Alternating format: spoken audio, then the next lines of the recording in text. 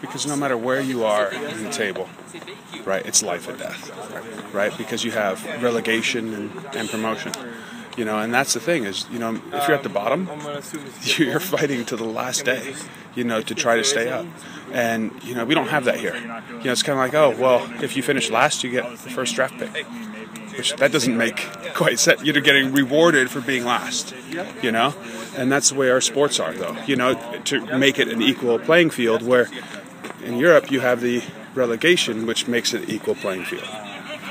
So there's other ways of doing it. If all of a sudden now, next year if you're in, in last place and whoever it is, whether it's Chivas or LA or Portland or Vancouver or us, it doesn't really matter. Whoever's in last place, next year you have to go play in the USISL or USL, whatever it is now.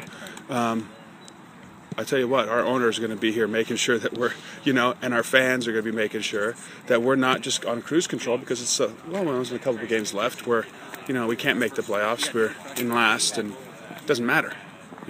That's the difference.